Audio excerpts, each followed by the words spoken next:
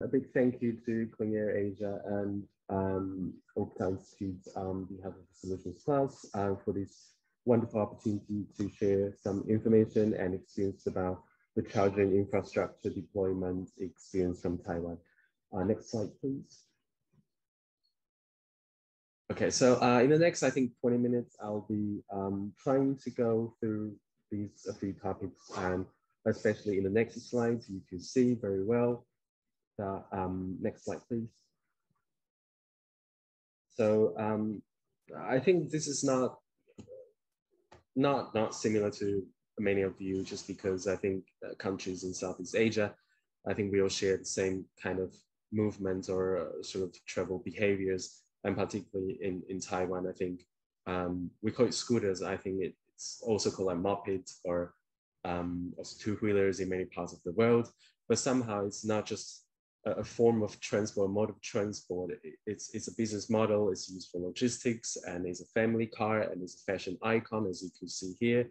It's multifunctional, multi-purpose, but that has been creating a lot of problems, especially from this model split in Taiwan. As you can see, that scooter is the main mode of, almost the main mode of transport, accounts for 45.2% of the trips taken overall, followed by private vehicles. So electrifying scooters has become, I would say, on top of the agenda for a really long time, and the Taiwanese government actually has been thinking about that. But then in the next few slides, I'll be talking through a few setbacks and the reason why it's not really happening as is expected. Next slide, please. So given the amount of scooters on the streets, almost like 12 to 30% of the national total emissions actually comes from the transport sectors, and the road transport, because of Taiwan is sort of an island itself, and the major mode of transport is definitely road transport as major domestic way of moving around. So 95.57% of the transport emissions comes from the road transport. So decarbonizing the transport sector, especially the road transport sector, is paramount in Taiwan. Next slide, please. And as you can see here, the number of private vehicles, the number of scooters, despite an early kind of success in 2013-14, you see there's a gradual increase in the past few years, and the number of cars and scooters owned by 100 population has never been going down anywhere. And so you can see that the number is not really changing too much in terms of decarbonizing the transport or to shifting from fossil fuel vehicles to electric vehicles. Next slide, please. So the reason that I mean, I'm coming from more like a governance and policy perspective. I think there are, I have been in the past 2 hours, I think I've been blown away by all the knowledge and information about the electric vehicles, the batteries. I think I've learned a lot as well. And what I can possibly contribute to the conversation or the exchange here is from a policy and governance perspective. So I think back in 2017, the national government actually announced a few phase-out policies to get the government fleets and also scooters and cars fully electrified in 2030, 2035, and 2040. I think that was definitely a good suggestion, and that was a good intention. That was a really visionary decisions. Next slide, please. Yeah, so could you go back to the slide, please? Yeah, so it's announced in 2017, but U-turn in 2019, as we called in Taiwan, is a hairpin turn, and it's a really technical term for any U-turn, any policy reversal is called hairpin turn. For many reasons, because of the change of the government and because of the change of the role of a few political figureheads, they decided not to press on the decarbonization or electrification of vehicles for the fear that there might be other policymakers or stakeholders that would be affected by the drastic improvement or drastic development of electric vehicles. Next slide, please.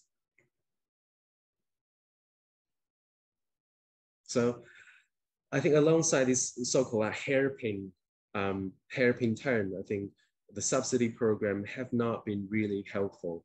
I think initially in 2017, 2018, there were a few really progressive e-mobility subsidy programs for private cars and scooters. However, I think because of the pressure from other stakeholders, in particular the ICE industry and also the conventional scooter supply chain,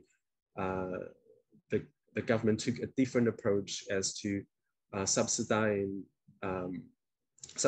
the gasoline powered scooters along with or in parallel to electric scooters in 2020 and 2021. As you can see on the right hand side, that there was actually a surge of the sale of gasoline powered scooters in starting from 2020. You can see there is actually a decreasing trend in 2017, 2018, that people tend to jump on the back wagon of the subsidy program to get the new scooters as clean as possible. However, I think the subsidy program actually has hampered that goodwill, that good policy.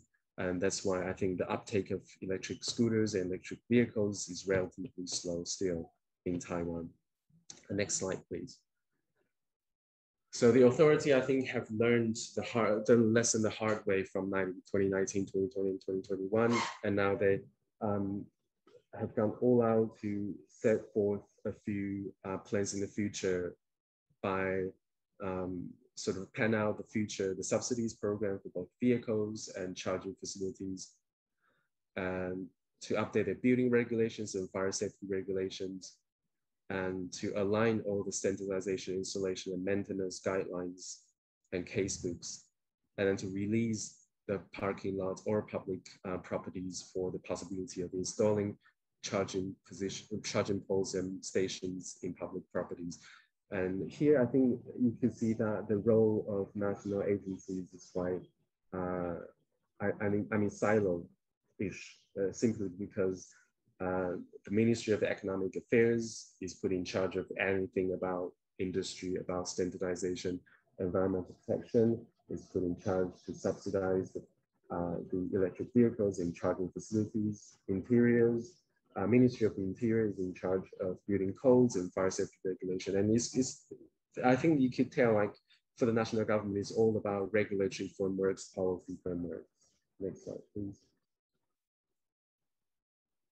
However, I think when it has to happen now at the local level, because however many subsidies programs we have, however many sort of regulations, guidebooks, guidelines, and case studies we have at the national level, things have to happen on the ground.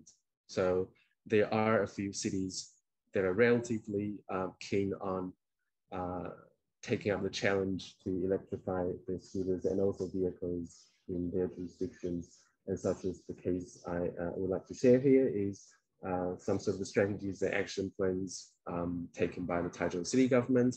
They have these public sector leads the way, private sector follows up approach for the public sector to send out the good signal, the clear signal for the private sector to chip in and to do the collaboration with the public sector. In terms of the charging spots, stakeholder engagement, a battery swapping system, and charging facility subsidies. Next slide, please.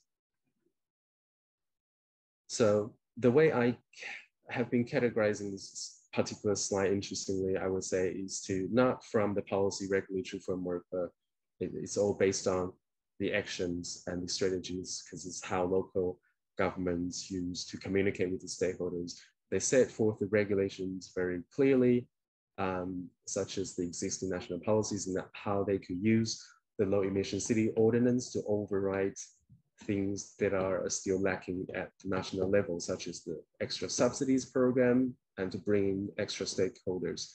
And space-wise, we all know that charging stations need, or any charging poles need some extra space. Whether or not it's a good idea, that's another story for another day.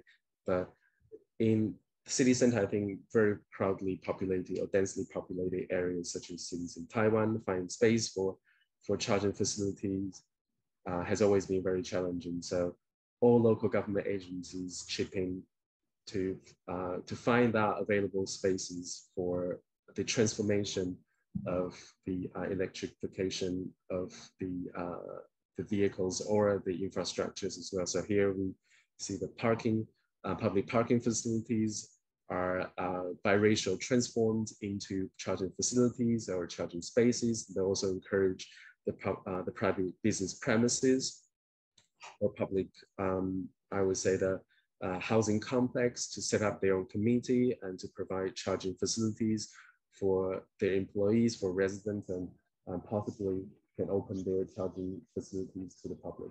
And incentives-wise, I think along with the subsidies program from the national government, local governments also have established or pen out a few incentives to encourage public sectors to install charging stations and also to encourage the installation of charging spots in housing complexes by relaxing, loosening up the building codes and regulations. Next slide, please. So if I may spare just a few minutes to explain this, I think even though I would say the electrification of the vehicles in Taiwan has never been a smooth sail, and we are learning the correct way, the hard way, I think there was a bit of a setback, frustration for a few years, but we are ramping up and we are scaling up the strategies. So what I am sharing right now is not really set in stone yet because it's still doing by learning, but somehow I think here the EV charging station operations were put in the center stage. It's very important because they do have the technologies and they understand the policies, they understand the customers and the EV makers. So they are put in the driver's seat and to collaborate on the left-hand side, the public tenders, business owners, even self-built stations and individuals, public fleets, also public developers, how they can actually work in collaboration with the EV makers to provide information about charging information and with the EV owners to streamline the software, the app to make payment easy, to make information more available and more accurate, and to give that confidence to relieve the range anxiety and charging anxieties to the EV owners, I think, which is quite key. And then they collaborate with the public charging spots through subsidies and through the sort of public-private partnership. So on the right-hand side, I think it's taking shape. I think the collaboration is taking shape and with the foundation in place, and they could go out actually now to help all the stakeholders on the left-hand side in yellow boxes and to set up either through providing spaces of electrification for the charging operators to come in and to set up the technical infrastructure, or they get the direct subcontract from individual fleets or government agencies, so on and so forth. The next slide, please. Yeah, I think this is the last slide I would like to share in the interest of time. I think there are still a few issues that need to be resolved urgently. As you can see quite clearly in the first few slides, that it's just very silo-minded. We have different agencies at the national level to deal with different subsidies, regulations, guidebooks, codes of conducts, and everything. So for a operator, for a infrastructure provider, I think that's really hard for them to understand which document to send to which department or which government agency. So there's a horizontal integration confusion, I would say, still in place right now at the national level.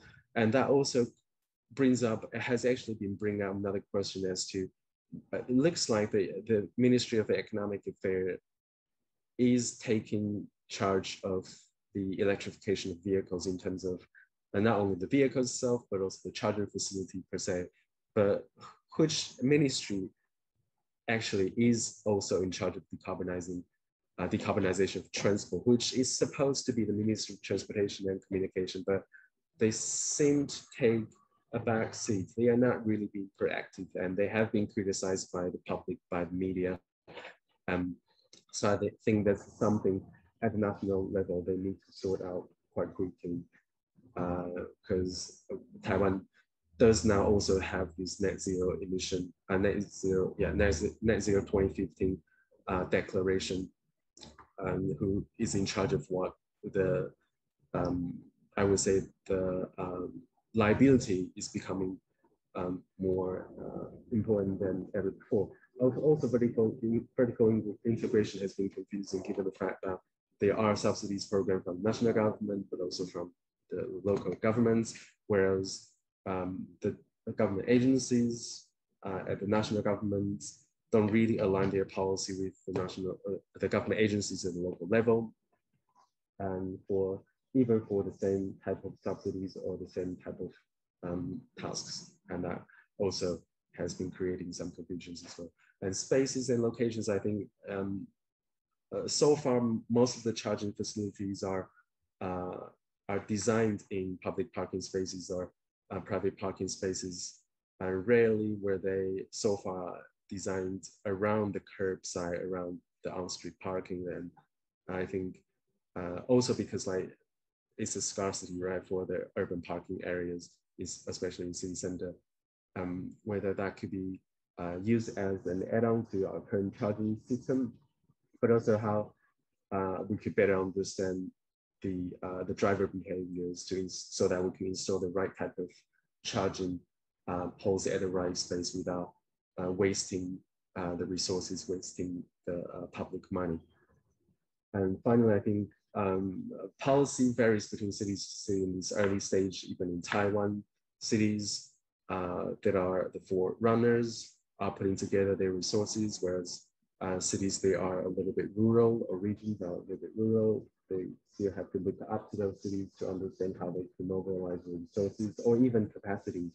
Some of their employees don't really understand e-mobility that much.